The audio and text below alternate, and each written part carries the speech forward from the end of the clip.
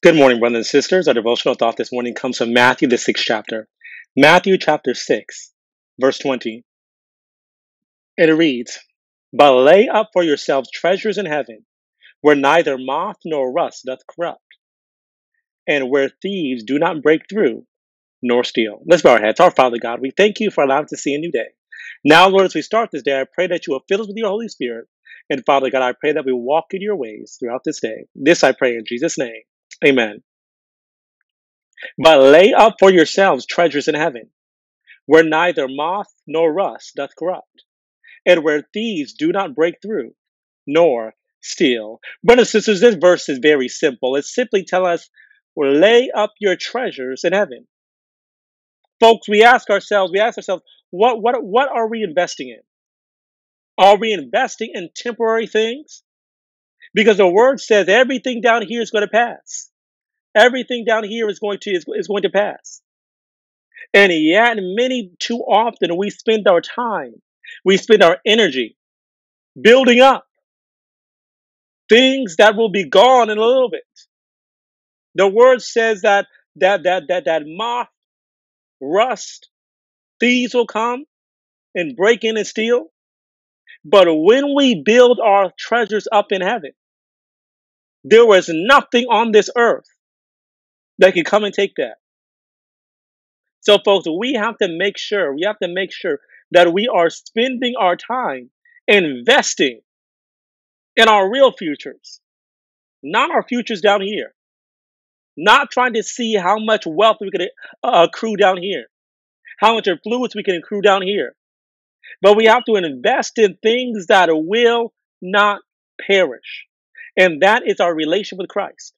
That's why, folks, yes, we know we have to go to school, we have to go to work, we have to live on this earth. But, folks, we had better make sure that each and every day, we are putting our stock in stuff in heaven. Meaning the main thing I nurture is my walk with God. The main thing I invest in is my walk with God. And all these things down here should be working toward that same goal. So we are not working to build up down here. That's why God said, my kingdom is not of this world. We are looking for a different kingdom. So, folks, let's not get caught up. Let's not get so focused on the right here, right now. Because we know all old things will pass away. But the things of the Lord will stand forever. I ask that we all search ourselves. Ask God to search us. Evaluate. Lord, by my actions, by my time management, by what I focus on, where am I putting my investment? Because there's one or two places. It's either down here, which will end, or up there, which will never end. So, folks, we have to make the main thing the main thing. Put God first. Do His will. Do His works. And that no matter what happens down here, we won't be worried.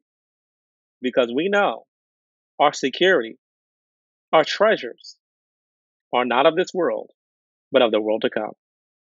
Our Father God, Lord, I pray this morning that you will keep us, Lord, and that we will stay focused on the main task. Lord, we know in the span of eternity, our lives down here are but a blip. So, God, I pray that we invest and pour and use our gifts, use our energy to build up your kingdom, which will never end. This we pray in Jesus' name. Amen. God bless you, my brothers and my sisters.